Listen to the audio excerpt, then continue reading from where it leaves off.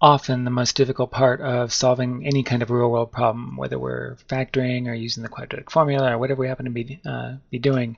The most difficult part is trying to figure out exactly how the words in the problem apply to the question you're actually being asked. So how can you basically translate the words into mathematics? So I'm just going to take one that was sent in by a student named Leo, who wanted a little help with a question about a garden, and we'll sort of more slowly go through the making up the problem and then more quickly go through the problem itself. He says he has a garden that is 4 meters by 6 meters.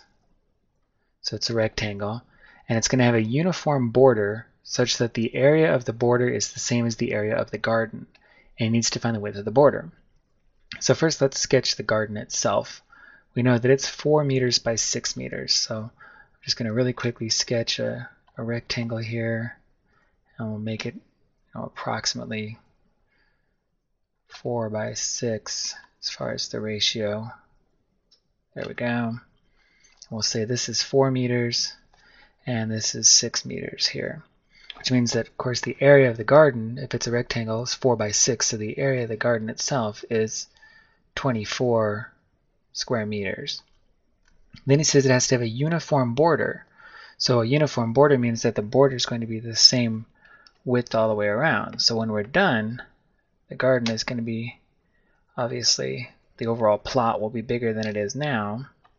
And if that border is uniform, then that extra width is going to be the same all the way around. Whatever this distance is, change colors here real quick, whatever this distance from here to here is, will be the same all the way around.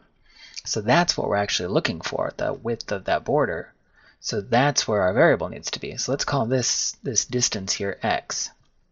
Now we know that the total, and we'll call this whole thing the area of the complete thing, we'll call t. T equals the total area.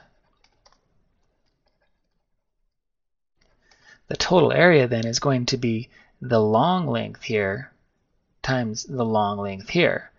And if we want to find the width of the border, we need to find a border to add on to this initial garden so that the total area of everything is twice as big as the initial area.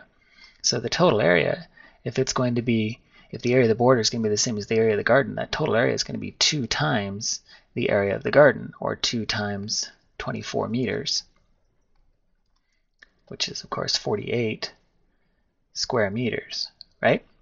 So then we just need to find a way to describe this total area.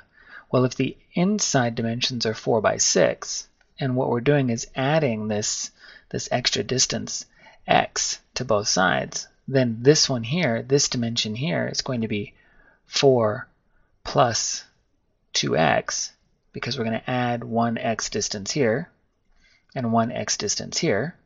And then this dimension across the bottom is going to be 6 plus 2x, because we're going to add the x dimension here and the x dimension here. So this one then will have those 2 extra x's on the sides, and this one will have the 2 extra x's top and bottom. So 6 plus 2x is the new length, and 4 plus 2x is the new width. So then we can say that 6 plus 2x times 4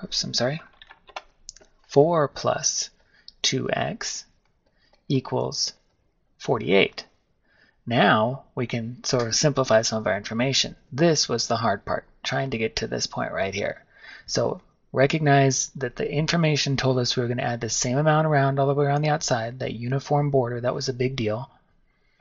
And knowing that the width of the border is what we were looking for was a big deal, because that's how we knew what to assign our variable to.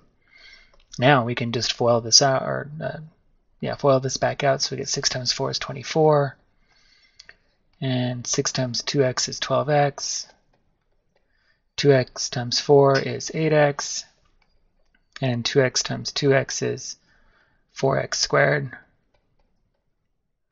equals 48. And then simplify everything and put everything on the left, we'll get 4x squared plus 20x, and then we'll move the 48 over, so minus 24 equals 0. And now you just need to factor this and then solve for your 2 possible values. Your 2 possible values should come out to be 6 or 1, and I think you'll find that, -6 or 1, and I think you'll find that it's not possible for that border to be a negative value. So you should come up with your answer pretty easily at that point.